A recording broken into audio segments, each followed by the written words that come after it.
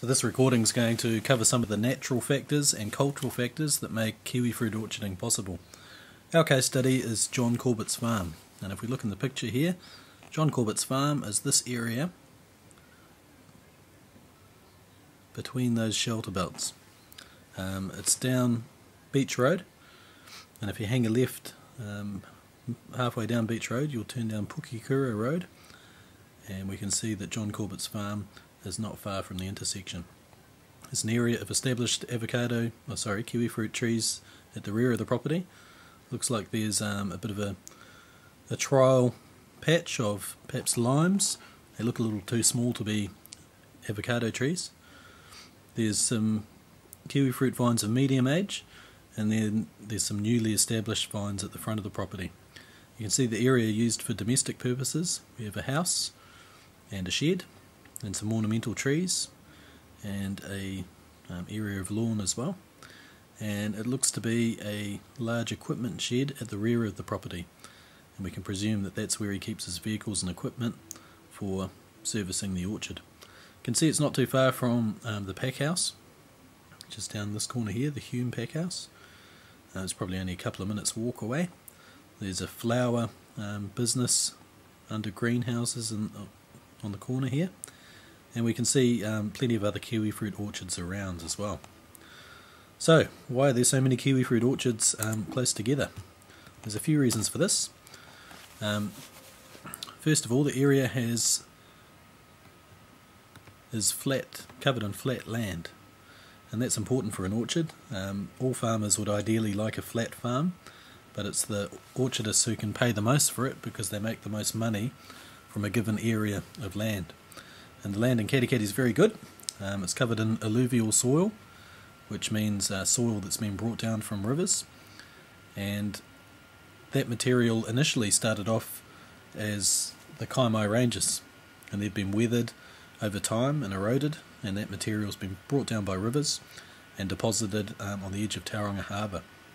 Over thousands of years, it's developed into some very good free draining soil. So it's particularly good for growing kiwifruit. Something else you need for a successful kiwifruit orchard is plenty of sunshine. And in the Western Bay we're very lucky. In Katikati we get around 2,300 hours of sunshine per year. And that's up with the highest figures in the country. Nelson, Blenheim and the Western Bay are plenty, as well as Whakatane, get a lot of sunshine. And you need that for fruit to ripen during the late summer. Something else you need for a kiwifruit orchard is plenty of rain. In this part of the country we normally get about 1,100 millimetres of rain per year, and that's the amount required. You need at least that for a kiwifruit orchard to operate successfully. If there's dry periods, you also need access to water for irrigation, and on the Corbett farm they have a bore that they can tap into if they have a dry period. We've talked about the soil already, and that's an important part of maintaining a good orchard. Just move those so we can see them a little bit better. Those are the natural factors that contribute to making a successful orchard. There's also some cultural ones too, some human ones. And one of those is being in close proximity to a town. There's a couple of reasons for this. First of all, kiwifruit are perishable, which means they don't last forever, and you need to look after them, especially if you're going to be sending them overseas to very demanding markets like Europe, Japan and North America. So it's important to be close to your transport centres, so when you package your kiwifruit, it's quick and easy to send them off to the market. Being in close proximity to town also has the benefit of meaning you've got access to workers, and in Katikati there's about 3,500 people who live in the town, and a lot of them are involved in the horticulture industry. We have people who participate in seasonal work, and they stay in Katikati during the peak periods in the horticulture season. We also have pickers who come from other countries, particularly other Pacific Islands. We have many tourists who participate in the process too. Being in the Western Bay of Plenty, which is the main kiwifruit growing area in the country, also means there's access to expertise.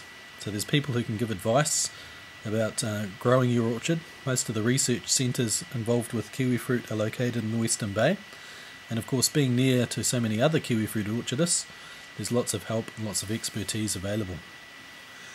And of particular importance is to have access to a pack house. So the pack house is where the fruit is graded and sorted. It's packed into trays and also stored before being shipped off to overseas markets. And these are very capital intensive facilities, and it wouldn't make sense for every orchard to have its own pack house. So people work cooperatively, and the pack house services a large number of orchards. These are some of the natural and cultural factors that influence the location of kiwifruit orchards.